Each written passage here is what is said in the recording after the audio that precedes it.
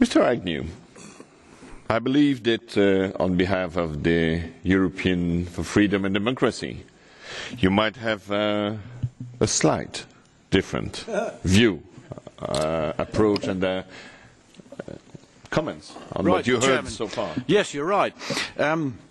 Yes, technically I represent the EFD group. In practice, I'm here to represent the United Kingdom Independence Party, which has the biggest number of MEPs in that group. In general terms, as far as the CAP is concerned, I feel the European Union has become far too big to have a common agricultural policy. We are looking at countries which have 350 horsepower tractors versus countries that have draft oxen. We're looking at a latitude that extends about 200 miles north of the Arctic Circle down to the bottom corner of Cyprus. I personally don't think it's viable, particularly with all the different languages involved. In the UK, we are the second largest net contributor to the budget, and it worries me that we have so little control over that money. On a personal basis, yes, I sit on the Agriculture Committee. I am a practising farmer, and I farm cereals, sugar beet, sheep, and intensive poultry. This gives me a very good insight into the industry. I can walk into a room full of farmers and have something in common with all of them. I feel a lot of the CAP is undermined by WTO membership. It's the WTO that has taken away the idea of guaranteed prices. It's pushing the CAP along a route it never really wanted to travel. The CAP was designed to have high wages, high standards of this, that and the other, and then raise these tariff barriers against everything else. The WTO has ensured that these tariff barriers have come down, and we now find ourselves in the worst of both worlds of having to obey all these regulations and yet try and compete on a so-called level playing field.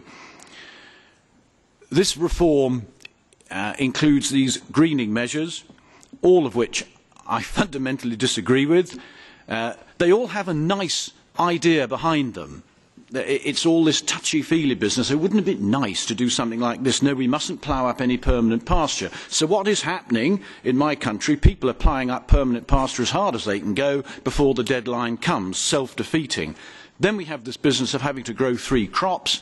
In my part of the world, it is utterly unnecessary. We don't indulge in monoculture. Apparently that's going on somewhere in the European Union, but not in the United Kingdom. This rule is going to hit those that the Greens would want to protect. Is going to hit small livestock farmers and small arable farmers for different reasons. I won't go into them, but it's totally counterproductive. Then we have this proposal about EFAs, where 7% of any farm must be in somewhere close to nature. I feel that when wheat is trading at £200 a tonne, to take any land out of production is simply a scandal. You should not be doing it. Martin Häusling has made 1 or 2 suggestions about what we might do with that land. He's talked about growing proteins on it. I think there could be a WTO challenge on that because we're starting to bring a commodity in to a subsidised situation, and I don't think that that will go ahead. The others have mentioned the unfairness of payments. Some member state farmers get far more than others per hectare. The UK sits somewhere in the middle of that, but I do sympathise with those who are getting a rough deal. It's not what this should be about. Talked about the royal family. Don't forget, Martin, that the UK are net contributors. The Queen is right to get some of it back again, and I farm very close to her. Now, another thing I'm worried about, I talked about the size of the bloc. The 3 presidencies involved in the negotiations, Cyprus, Ireland, Greece, over the next 15 or 16 months, none of these countries, in my opinion, has a serious arable farming sector. They're either very small, almost biblical type farming, or in the case of Ireland, it's very, very pastoral and grass. So that is missing from this debate. I am very worried about the fact that farmers are supposed to be able to change the climate. I think this is utter nonsense. I disagree entirely that CO levels have anything to do with the way our climate works. I believe that is influenced by solar cycles, lunar cycles, jet streams and ocean currents. Those forecasts that are based on those criteria are accurate. Those that are based on CO2 levels are so inaccurate that I lost a third of my sugar beet crop 2 years ago because it was frozen solid into the ground by so-called global warming. We must just walk right away from that.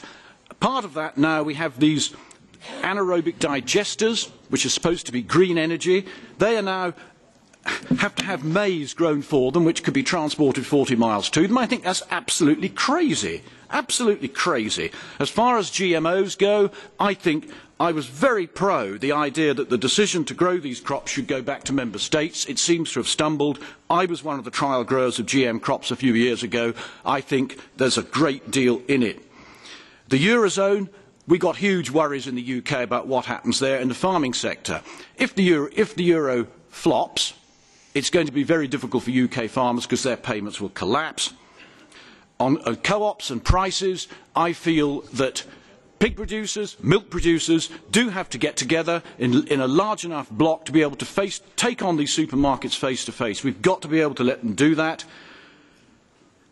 The final showdown on all of this will, I think, be dictated by the Council. I know you've talked about co-decision, but please remember that we are MEPs. Many MEPs in this Parliament belong to, there are members of governing parties, and those governing parties will say to their MEPs, this is how we want you to talk. That is just real life.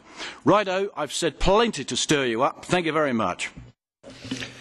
Well, thank you so much indeed, and it seems to be quite radical. Huh? Yeah. And, good. I believe we will have some reactions. But and I want to reiterate my earlier point. In the Agriculture Committee, we have a similar position. All of us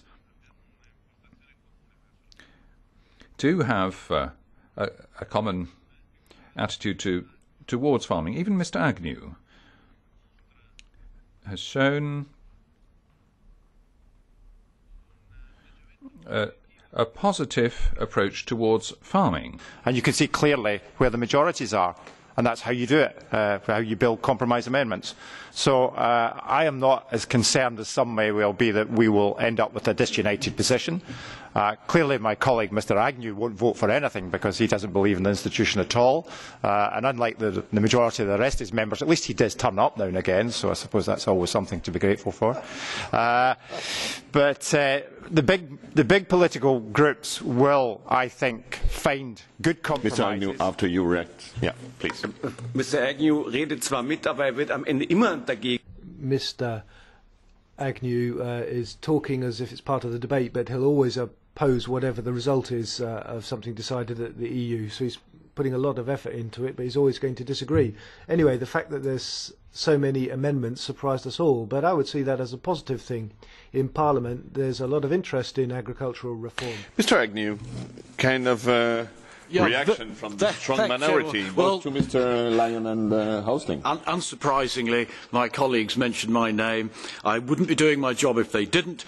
The questioner expressed surprise that we haven't all come to one lovely cosy agreement against the Commission. I'm surprised that you are surprised, because here are how many countries? 27 countries with completely different political spectrums. You're not going to get agreement. My own method of voting, right. I take the following philosophy. I know that these final votes will always go through. I therefore try and tweak the thing with the way I vote on amendments, because I will always vote against the final vote. We look at the amendments. I look at the amendments with my assistant. Would voting yes help British farmers, or would voting yes help British taxpayers? And by that I mean stop wastage on some of the extraordinary schemes that we have heard. Does that answer their questions? That's how I operate. Oh, I should say I am elected to this place, and I'm responsible to those who elect me. And my party is growing in the United Kingdom. So you may write me off with sneers and patronising looks. We are growing. Thank you. Thank you. So, Mr. Agnew, you would like to?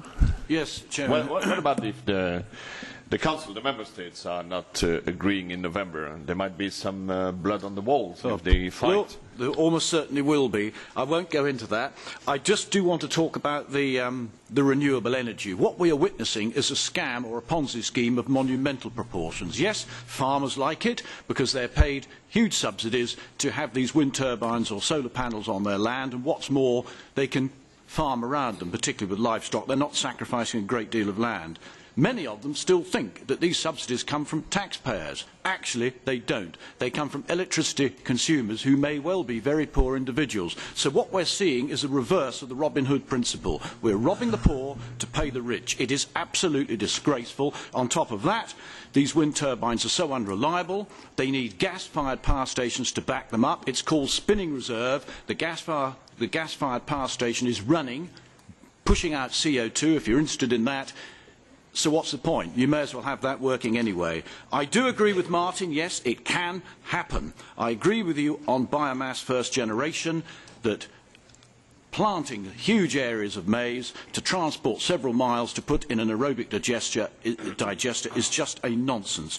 On second generation, yes, crop residues, if you can do it efficiently, why not? Thank you. Mr. Agnew and then Mr. HÄUSLING. I will ask you to be short because we still have 3 questions and we have to stop at 1 o'clock. So, okay, on the greening, I think this is, on the EFAs, this is going to impose a massive red tape burden onto farms.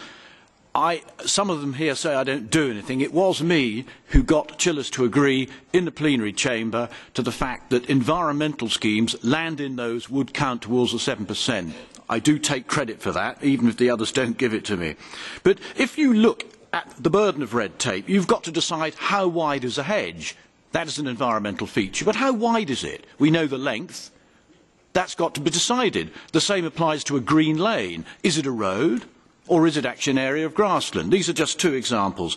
The other thing you pointed out, the man from Italy over there, thresholds, I think they are far, far too low. They're talking about a farm as something that's more than 8 acres. I would suggest that at 8 acres you are effectively a little plot of land. You really do not need to grow 3 crops on 8 acres. Thank you. HÄUSLING, shortly, please. Yes, very, very quickly. The milk quota question, well, that's really pre-reform. We're not really dealing with that per se. That was decided some time ago. You've got to consider the WTO involvement in this. So it really is, it's history now. If our dairy farmers want better prices, they have got to get together. And these co-ops must shed some of this infighting, etc. I won't go into that any further, but milk quotas are history. Well, one of my colleagues here has confirmed what I said about the UK being the second largest contributor. And levelling, this is supposed to be the common agricultural policy. The longer it tolerates this complete unevenness to a huge degree, it cannot call itself common. Thank you. Thank you.